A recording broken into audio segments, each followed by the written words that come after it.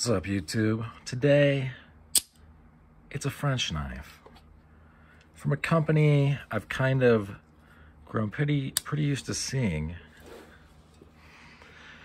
I don't know how really to pronounce that. I think there's been other videos, but they weren't in.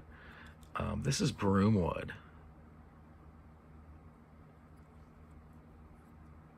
And it reminds me of much higher priced knives that use like pistachio wood, if that's a thing. I think it is. I really like the character that it has.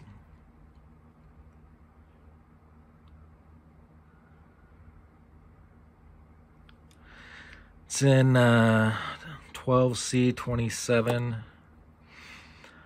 I like this fairly pointy Zulu tip. It'd probably be considered a modified. It's so pointy. Let's see what we've got.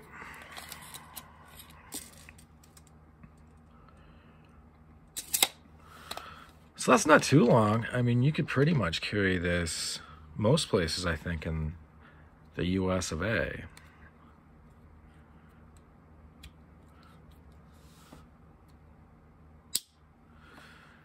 So actually opening it, the action is pretty smooth. Although there's kind of has like this jerkiness to it because of how the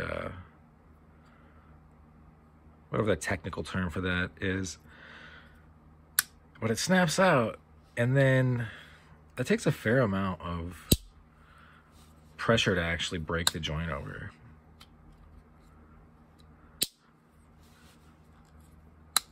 So a pretty neat piece. I'm glad that I got it. Kind of bears the hallmarks of a lot of French knives. But one thing I can appreciate is that they look nice.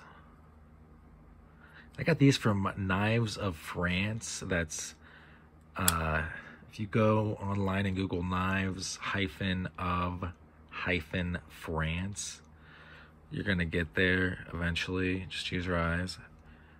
And that distributor is in Texas, so it's an American company and an American source of inventory, so it ships from America.